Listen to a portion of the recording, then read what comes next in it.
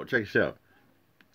Police union officer responds to controversial body cam video. Yeah. In January, college student was killed while crossing the street where she was hit by a Seattle police officer going 74 miles an hour, 25 zone, responding to an emergency.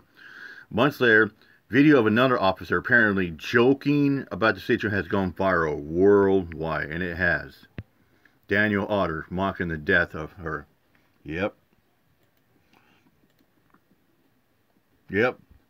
Daniel Otter laughing and mocking the other Giovanni Candula. All right, let's get to it. A college student is offering up his side for the first time since his video went viral. He says his comments were made to mock lawyers. Now, that's the explanation being offered by the Seattle Police Officers Union as they push back against public outrage that's become an international headline.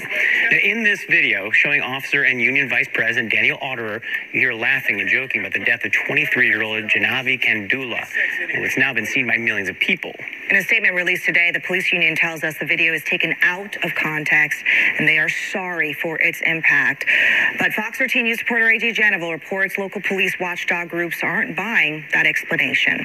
But she is dead. This video going worldwide now.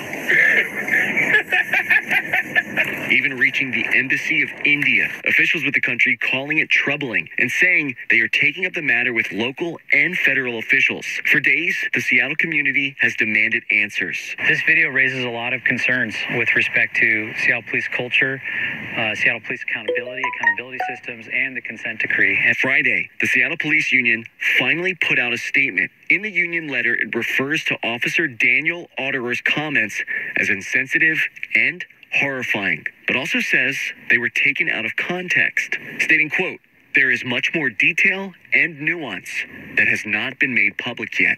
Simply put, there's no context in which these statements are acceptable. Joel Merkel is a co-chair of the Seattle Community Police Commission, an organization working to hold SPD accountable. He says people want answers now, but the current systems in place prevent quick action. Because of how the police contract is currently structured, and that's one reason why the CPC has been advocating so strongly that the accountability ordinance that was passed in 2017 be included in the next police contract. It must have been hard enough to hear that their loved one was killed by police, but then to hear that same department mocking them. Inoka Herat is with the ACLU of Washington. The organization put out a statement calling for the quick transformation of the culture with SPD. You know, we shouldn't have to rely on these kinds of leaks of information to get a sense of how the police department is operating, what the culture is like. Even Seattle City Council member Tammy Morales said she's done waiting for answers and wants Seattle Police Chief Adrian Diaz to fix this problem. But as it stands right now,